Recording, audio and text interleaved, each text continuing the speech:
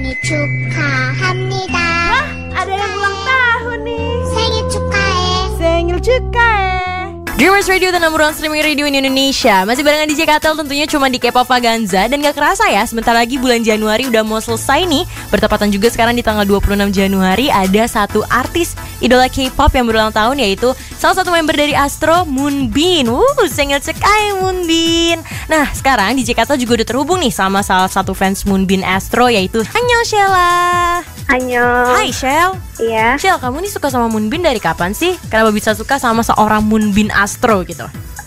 Sebenarnya aku awalnya sukanya sebelum mereka debut sih ya. Jadi mereka kan kayak ada drama gitu, drama web. Dari situ aku tahu mereka, terus kayak emang suka banget. Moonbin tuh suaranya bener-bener bagus banget. Dia cuma ganteng aja, tapi juga multi talent gitu. Tapi nih ya, di Jakarta kan masih agak baru nih sama dunia ASTRO. Mau tahu dong, kamu sendiri menamai fandomnya ASTRO? Fandom ASTRO itu namanya Aroha. Aroha, wah Aroha Ya, pasti Aroha. seneng banget ya kemarin abis nonton fan meetingnya ASTRO di Jakarta. Ya nggak sih, Iya. tahun lalu, tahun lalu apa tahun ini nih? Tahun lalu bener kan ya? Iya. Nah, kamu nonton gak tuh? Wah, nonton dong Kak. Nonton ya. Dapat high five sama Moonbin. Iya nih. Wah, cuci tangan nggak? Cuci tangan sih, aku masih Cuci normal. tangan tetap ya. Walaupun sebenarnya sayang gitu rasanya, nggak pengen, Iya. tapi ya udahlah ya, daripada kotor gitu kan. Nah, bener nggak sih kalau Moonbin sendiri ini hobinya tidur? Wah, dia bisa di mana aja sih Kak. Kalau Bisa kita tidur lihat di mana dari aja. video-videonya. Tapi bener ya, dia bener-bener gampang tertidur di mana aja. Pokoknya dia emang heavy sleeper banget. Kamu sendiri nonton web dramanya ASTRO nggak? Itu benar-benar kayak awal karir mereka kan, dan itu benar-benar termasuk yang bagus banget sih web Wah, dramanya, dan bener ya. bikin kita pengen nonton gitu. Terus pengen banget ada season keduanya sih kalau bisa. Amin, kita doain aja semoga PD Nimya mau membuat season keduanya. Iya. Lanjut nih, menurut kamu sendiri prestasi ASTRO selama setahun ini dari mereka debut ya, itu tuh kayak gimana? Banyak banget ya Kak.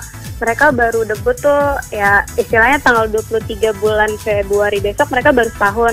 Tapi mereka udah ada showcase keliling Asia. Terus juga kemarin di Seoul Music Awards mereka tuh menangin Popularity Awards yang overseas. Jadi itu istilahnya bukan yang di Korea tapi yang udah sampai luar negeri ya? Luar, Dan itu Berarti mereka menang. Mereka sudah mendapatkan pengakuan dari luar negeri juga tentunya. Iya. Nah, menurut kamu sendiri apa sih yang membedakan ASTRO dengan boy group rookie lain? Mereka lebih fresh gitu ya, terus kayak emang konsep mereka kan kebanyakan kalau grup-grup lain itu kayak dark konsep gitu. Dan kalau ASTRO itu mereka debut dengan yang bener-bener kayak cute konsep, itu bener-bener yang bikin kita pengen lihat terus. Pastinya ya. Terakhir ya, Sheila, kasih wish dong buat ASTRO. Wish buat ASTRO yang pastinya di tahun 2017 ini aku berharap banget ASTRO bisa lebih terkenal lagi, terus banyak yang kenal ASTRO juga. Amin. Ya, istilahnya mereka supaya lebih sukses aja deh di tahun ini. Oke, terakhir aku mau tahu lagu favorit kamu dari ASTRO dari debut sampai sekarang apa nih? Judulnya Hide and Seek. Wah, boleh dong dinyanyiin Hide and Seek dikit aja bagian rap mungkin, atau bagian yang kamu paling hafal. Nyanyiin dong, DJ Kata pengen denger suara kamu soalnya. Dikit Kpop. Kokok sumora mori karap boila. Udah. Wah, tebak wanjak.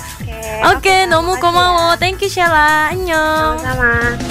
Dreamers Radio, radio streaming nomor 1 di Indonesia.